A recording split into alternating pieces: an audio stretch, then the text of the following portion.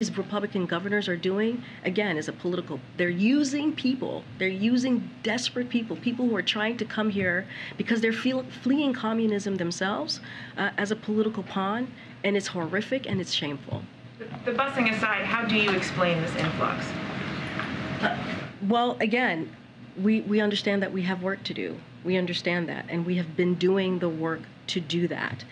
We have taken unprecedented action over the past year and a half to secure our border and rebuild a safer and orderly process system.